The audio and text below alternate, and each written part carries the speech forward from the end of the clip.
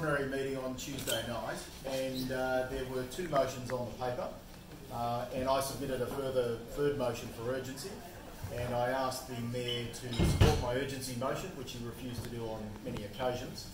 So I've resubmitted that urgency motion for a new extraordinary meeting to be held next Tuesday. So I have copies for each of you here. There are a number of things I'd like to do. Firstly, I want to correct some of the misinformation because I was very keen to support the motion from Mayor Laxar, and I did support every aspect to his motion on Tuesday night, which called for certainly a PR campaign, certainly a support for Eastwood initiative, and I did think, however, we could add more to that and do more. I don't think the Mayor has a monopoly on all intelligence, and I think that 12 councillors ought to all be coming together with a common purpose to support everyone in Eastwood. It's not a one-party solution to support Eastwood.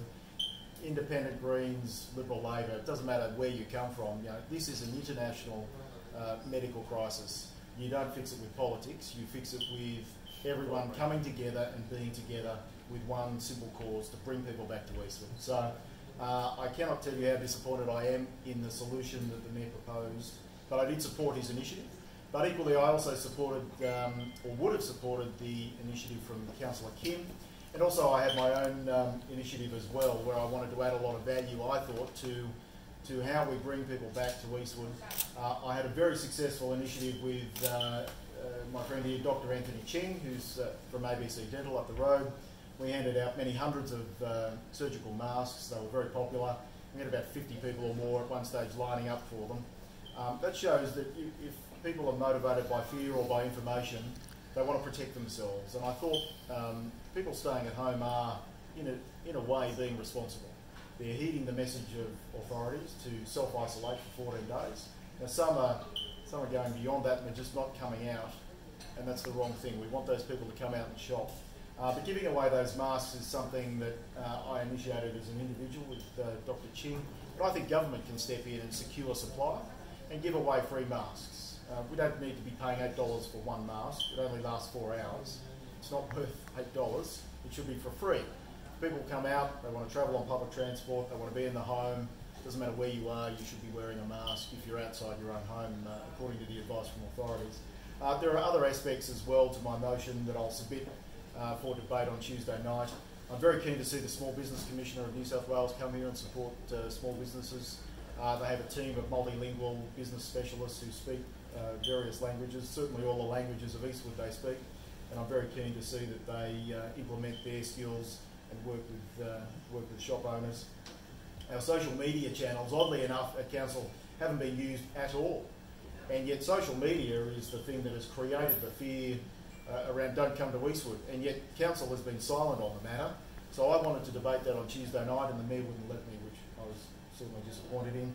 So again, in part C of my motion that I'll distribute to you, we must have a strong social media campaign to counter the misinformation on social media. And fourthly, our own staff need to be here in Eastwood. We have an economic development team, and our staff need to be walking up and down, speaking the languages of Eastwood, working with businesses, letting them know in so many ways that all politicians, all staff, everyone needs to come back to Eastwood because Eastwood is safe.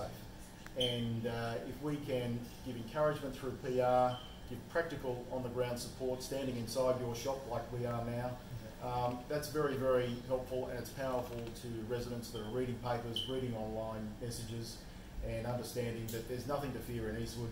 It's the same beautiful, dynamic, diverse place it was 1 month ago and 2 and 3 months ago.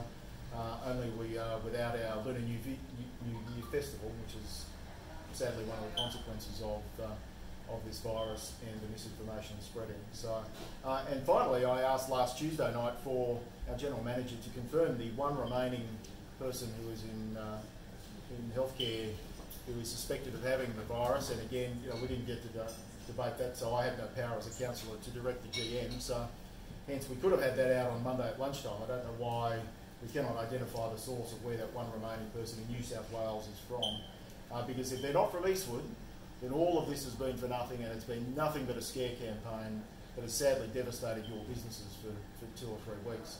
So if we can confirm that information, then the floodgates of Eastwood are open again, in my view, and it's back to business and it's back to normal for Eastwood. and I can only say I'll distribute my motion to you for a meeting that I would seek on Tuesday night, but I don't have the entire solution. I have one part of the solution, as does Councillor Kim and Councillor Laxar, and I'm again disappointed that I thought I played my part in a bipartisan approach on Tuesday night, and sadly the Mayor and his team couldn't quite bring themselves to thinking outside the square and thinking there are many, many solutions and many ways to support people, and that support extends well beyond him and his Labor Party colleagues. So I'll distribute this now, or you're welcome to ask questions about that.